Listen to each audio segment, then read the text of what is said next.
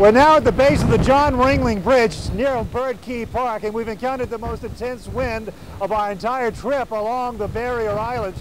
You can see the whitecaps behind me. You can barely see the skyline of the city of Sarasota behind me. You can also see a sailboat that obviously broke from its moorings and did not survive Hurricane Francis. But also along the way here at Bird Key Park, we came across some Muslim worshipers worshiping Hurricane Francis.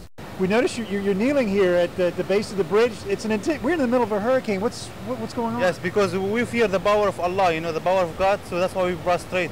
We pray for Allah because this is one of God's soldiers. So this is like something great to see, So that's why we pray, because we see the power of God, You're not concerned about your health, your safety, or anything? No, if something can happen for us, it means it's written for us. See, it's written by God if something can happen to us. So in spite of all the high winds, in spite of the intense rains, this is the only casualty we've seen during our survey of the barrier islands. When we started heading toward Somerset Tuesday morning, it didn't take long before we hit snow. And the farther south we got, it started to look more and more like a winter wonderland. The snow heavy, downing trees, some suspended by power lines, hanging just feet above the roadway.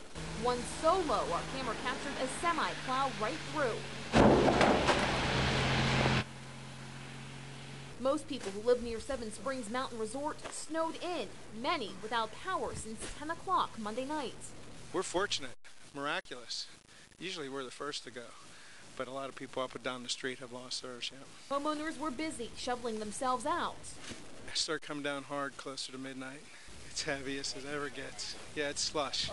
Four-wheel drive and I'm stuck in the snow. And the thick, wet snow causing problems for drivers.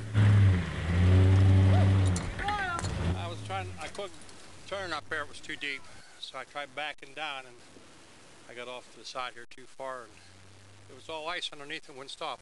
The roads around the resort were for the most part clear, but one entrance was blocked. We found our way onto resort grounds, tramping through thick, unshoveled snow, only to find the slopes empty. Unfortunately, the snow is very dense. It's a 5-to-1 ratio. It's like Sierra cement. It's the closest thing to rain, but still being snow. It's very dangerous as far as skiing and packing it down. We want to keep our customers safe. Maria Miller, Fox 8. Heather Kenny is a close family friend of 15-year-old Matthew Monroe's mom. She says Matthew stopped in the office where both she and his mom work just minutes before the fatal accident happened. The last thing he said to her was that he loved her. No one is exactly sure what happened, but some say Matthew was wearing headphones as he crossed the tracks here at the intersection of Square Street and South Market Avenue in Mount Joy. He was crossing the tracks, and I don't know if he didn't hear his friends say that there was a train coming and it hit him. The Amtrak train that struck the boy was traveling west from New York to Pittsburgh, carrying more than 240 people. It was in a holding pattern for 3 hours until investigators reopened the tracks. The path where people can walk across is temporarily closed. I would hope this leads us to a discussion that perhaps Amtrak and the borough can perhaps have a conversation with PUC, get them to authorize closing this. Some people living nearby argue the crossing is especially dangerous because there are no gates warning people of a passing train. There should be a gate there to warn people, and the bell, when it rang before, you could hardly hear it. The tragedy has shocked this close-knit community as family and friends of little Matthew try to grasp what happened. How is she going to make it? This is her baby. Your heart goes out to the family, and I hope to God it doesn't ever happen to your family. The Reds are replacing a legend. For the first time in 20 seasons, Barry Larkin is nowhere in sight. Well, it's sad, on a kind of a personal level. Me and him are pretty good. We're pretty good buddies, and just not see him and see his truck parked out there is kind of a wake-up call. A call that the Reds must now answer. They need a shortstop. That's why Rich Aurelia joined the team in the offseason. But first, he has to battle youngster Felipe Lopez. It's about playing time.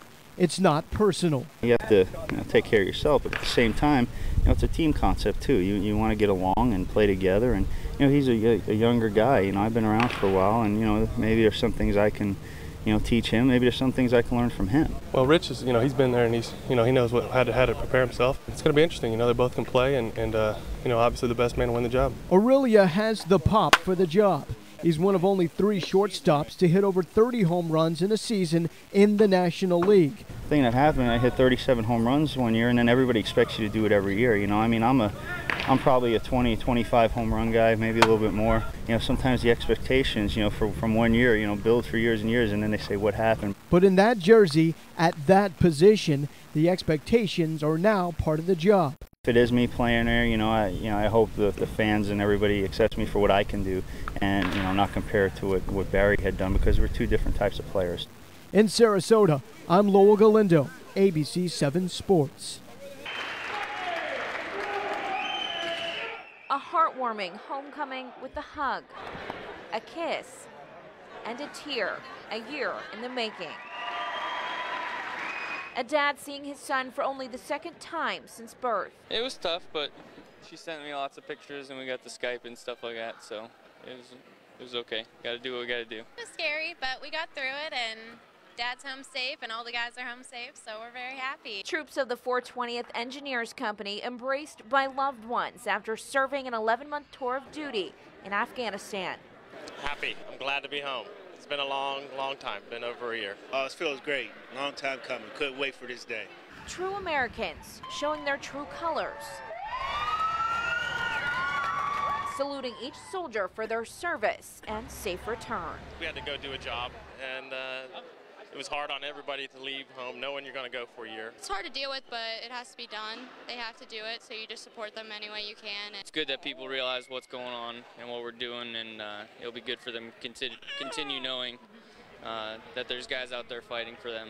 And enjoying all that home has to offer. I don't know.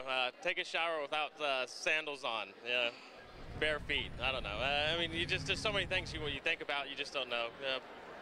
Just sit on the couch and not really have to worry about doing anything tomorrow. Melanie Gillespie, 6 News.